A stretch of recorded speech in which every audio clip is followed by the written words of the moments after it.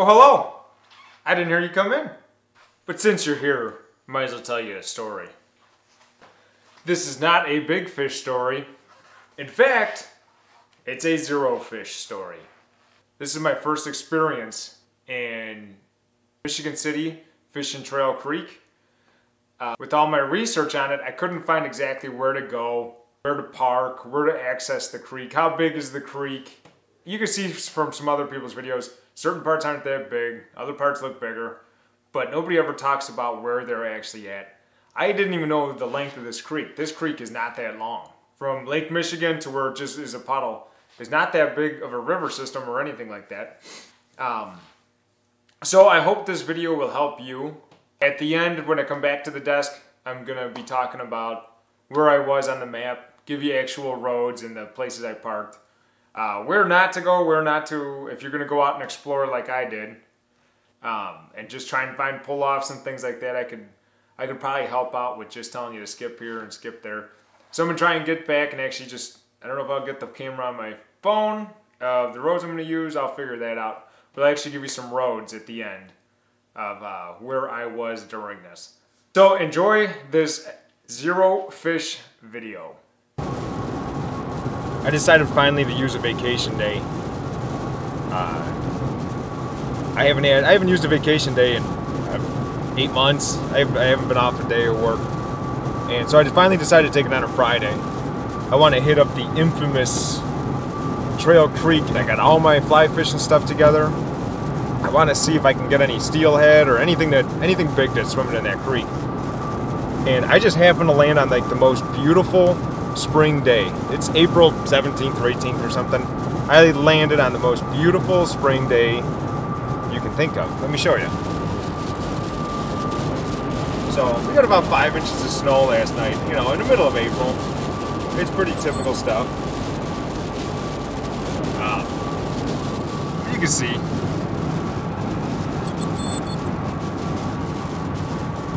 That annoying squeak you hear is, I bought a lens. I'm using the D750 right now with a microphone, a little video micro.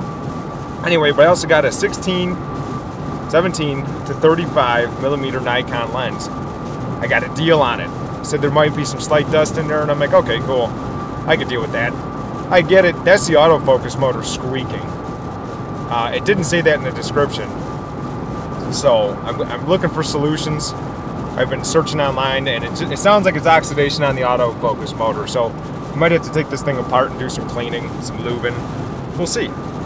But so far this is my day. I'm to Michigan City and see how this goes.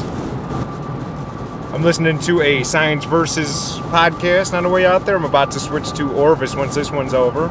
The Orvis podcast with Tom Rosenbauer. That's an awesome podcast. Even if you already know everything, you get new perspective out of it. So I'll be listening to that all the way to Michigan City. All right, I'll see you there. So here I am, Michigan City, Indiana. Middle of January. Nah, I'm just kidding. It's actually the middle of April. I found one little parking spot here, and I'm gonna go down and see if I can find a creek. Never been here before. I've never fished this creek. Just heard lots of good things. So I'm gonna go for a walk and see what I can find. So it does turn out this is gonna be my first spot. As you can see, it is narrow and it is sticky. There's that squeak in my focus again. So I'm gonna head back up to the truck and suit up. I don't know if I'm gonna bring this camera. I might just be switching to the GoPro for this, just because it's still snowing a ton. But at least I have open water. I mean, it's been nice, and we just got this all of a sudden. So I don't know if I'll be on this camera with the microphone or not. It might just all be GoPro footage after this, at least for now. Yeah, I'll check back in with you after I suit up. Suited up, walking back down. What I'm starting off with some of the research I did is I'm going to try a egg fly pattern with a strike indicator. If anybody watching this has fished this creek successfully, and most of the time I'm going to be fly fishing it, so I'm not really going to be using spinners and things like that. But if you have any tips on the fly fishing around here, let me know. I'm trying between the egg patterns and the nymphs. That's what I'm giving a shot in here today. Don't know if anything's going to bite. It's more of a scouting trip for later. I definitely will be back in the fall for the salmon run. Yeah, I just want to try something new. Never been out here. I love scouting new areas. So yeah, here I am walking on a trail.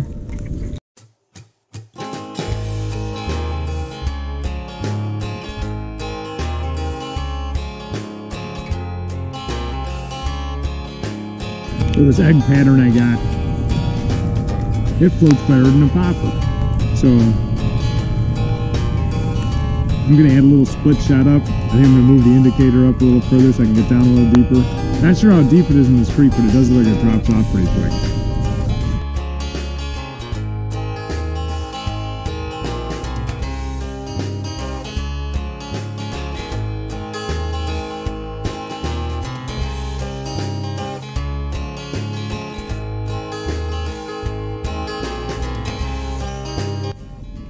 Switching up, going to a woolly bugger, you know, reliable.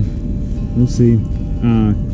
One tip I do have if you're fishing this creek, fly fishing this creek, is bring your best roll cast. It's very sticky, it's very tight. You can see GoPro's kind of a wide angle here, so hopefully you can see it. I'll know more when I get on the computer, but it is a sticky, thick river. Bring your best roll cast. I hit this spot pretty good. Tried a woolly bugger, tried a salmon egg, and I'm gonna go see what else I can find. I really don't know where I'm going yet, so I'm just kind of using Google Maps and moving around, and at least everything's all suited up. So, but as you can see, it's a beautiful day for January, but not April.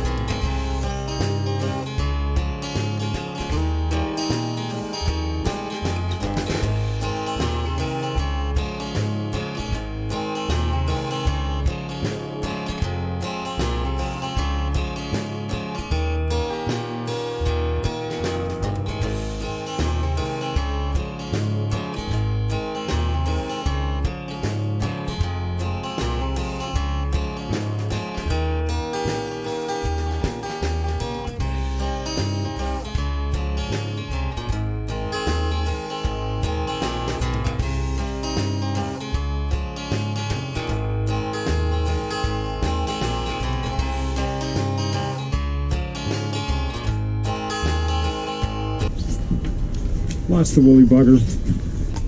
Time to try a nymph.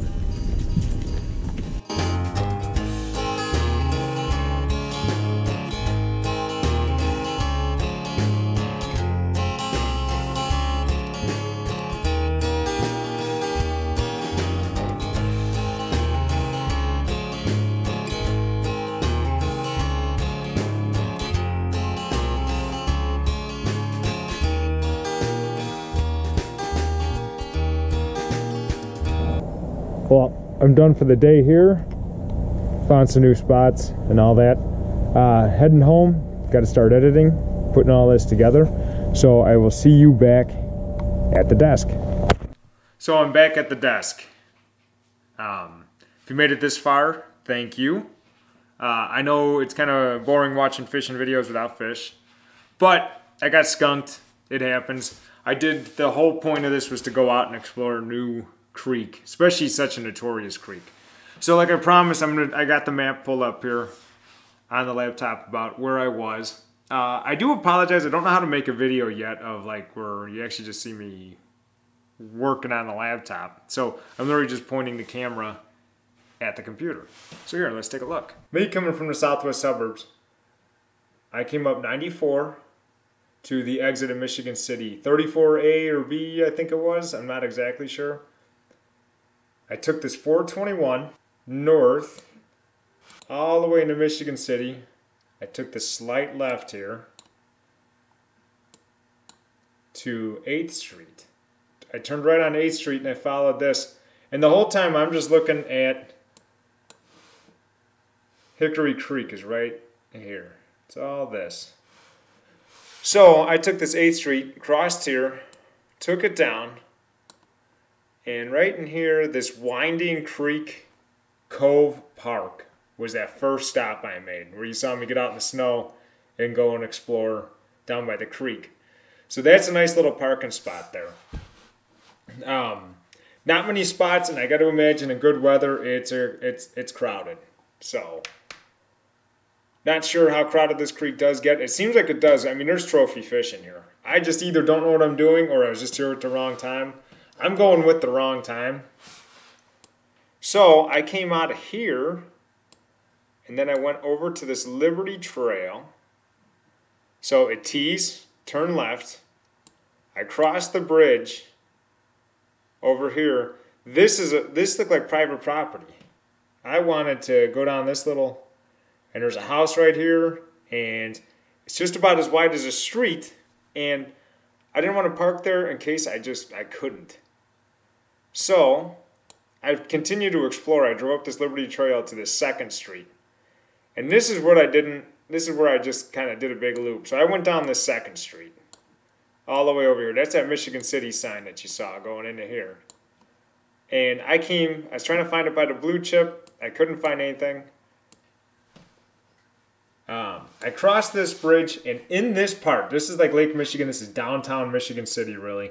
Over here is kind of big boats and harbors and things like that. It's not really like hiking and wading and stuff like that. So, I forget exactly where I turned. I think I went back down this Michigan Boulevard.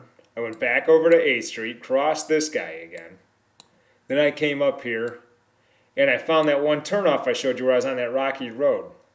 And I turned in there. And following that rocky road is the one parking spot. It was actually kind of a nice little spot. I backed my truck in, there was one spot. And then all back in here and stuff is all houses, private property. So the one thing is I'm not exactly sure where that spit me out at. It was a long road. Once you took it, it was a long road. But looking on this map, I put in that neighborhood, Potawatomi Park, and looking at this map coming off the main drag here, I thought I was going to be able to come back here and find river access over here.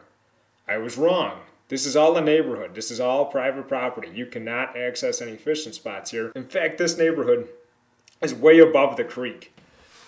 It's, I don't know, 100 feet higher than the creek, so that wasn't a good spot. So the one thing I did learn, I'm looking at the map, and I'm going to say right here on the Springfield Avenue, when you're watching other people's videos of them just landing fish and things like that, you see a dam with the steelhead trying to climb it. That dam, I believe, was right here on the Springfield Avenue, right here by the Potawatomi Golf Club. And this is where I wish I knew where that dam was. I guess I completely missed it. I did see the fenced off area on this side of the creek, on this side of the road, and I would have just explored down in here. I did not get to this part of the creek. So if you want to learn by my mistake, I would try and explore this side of the creek, south of the Springfield Avenue, just because I believe the dam is right here. This was all private. You couldn't get in here, especially with all the stay-at-home order crap that this is all closed up, and I'm sure a golf course wouldn't let you in there to fish anyway. As a golfer, I guess I don't blame them. So that is my little tour around Michigan City. So pretty much from this Winding Creek, I did drive over this bridge. There's a little marina here. But this is all where it's like still kind of big water. Still kind of looks like it was a feeder to Lake Michigan for sure. And over here is where it starts to turn into a little sticky creek. And what I mean by a little creek, I mean it's about 2 widths of my truck wide in some spots. But the one thing I will say about this creek, it is not good for wading. Every step I took off the bank, it seems like I dropped a foot.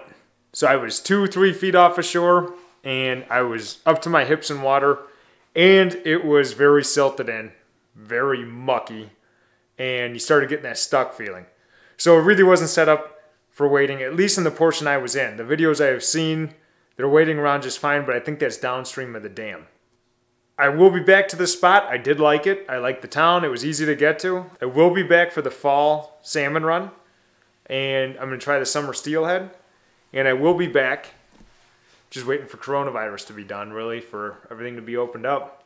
But thank you for watching. There will be another video in about a week, hopefully. I'm thinking about possibly doing one on concealed carry and the way I do it, just a quick video. Thank you for watching.